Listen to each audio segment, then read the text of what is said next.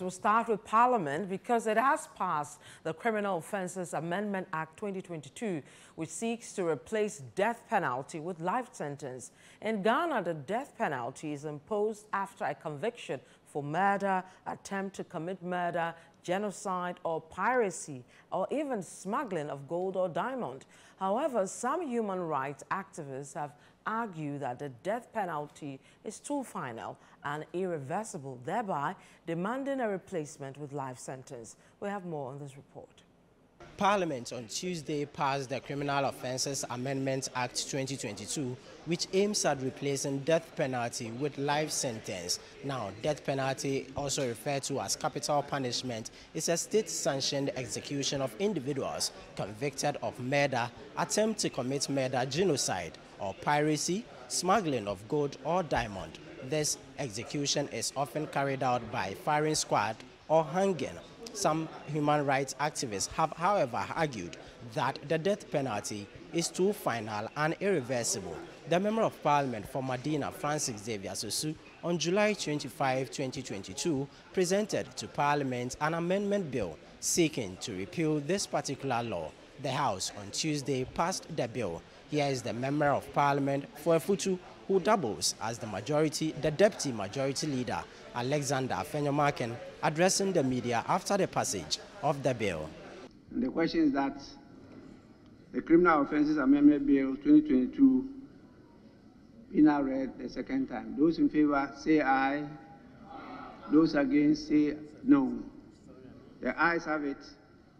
Honourable members, the Criminal Offences Amendment Bill 2022 is duly read the third time and passed. An act to amend the Criminal Offences Act 1960, Act 29, to substitute the penalty of life imprisonment for the death penalty and to provide for related matters. The Criminal Offences Amendment Bill 2022 is read the third time and passed. That is not to say that those who take it upon themselves to take the lives of others are being encouraged to do so. But what we are saying is that God gives us life, and under no circumstance should a person's life be taken merely because of commission of such an offense. In its place, we have introduced a life imprisonment, meaning that such a person will not have the opportunity to come back to our society to commit such an offense, possibly again. So I think that is a day to celebrate. Some irate youth from the Asokore-Mampong municipality in the Ashanti region on Sunday attacked the Asawasi police station following the death of their colleague. Now, this was as a result of alleged police brutalities meted out to the 32-year-old Yusuf in a swoop conducted by the police. In a statement on the floor of Parliament, the Member of Parliament for Asawasi, Mohammed Mubarak Muntaka, expressed concern about the situation, urging the House to summon the Minister of Interior to provide facts on the matter. I'm worried deeply for this sad death. And I know the police have very good professional police officers who are doing their best to protect all of us. But there's growing perception that each time they are entering into the Zongo community, they go with some bias. Because if you remember, there was this death of Osman Audu here.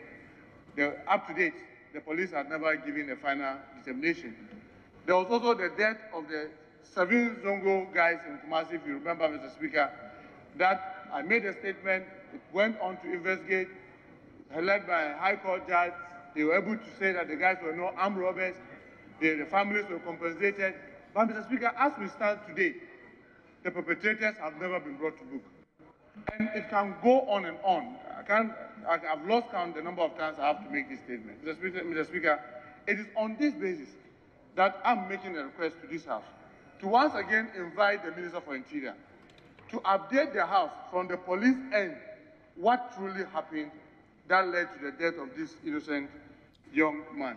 I hereby direct that the Minister for Interior brief the House by the close of day, a week today. That will be 1st August, is that right? A week today will be August 1st, yes. So the Minister for Interior is hereby ordered to brief the House about the cause of the violence and the attack of the police station at Aswanzi on or before the 1st of August 2023. The Speaker of Parliament, Alban Bagman, constituted a 7-member committee chaired by the Member of Parliament for Ebuakwa South, Samuel Atachian, with assistance of a technical person by name Dr.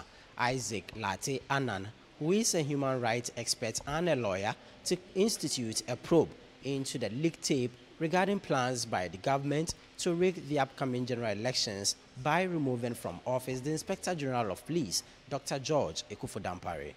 The special committee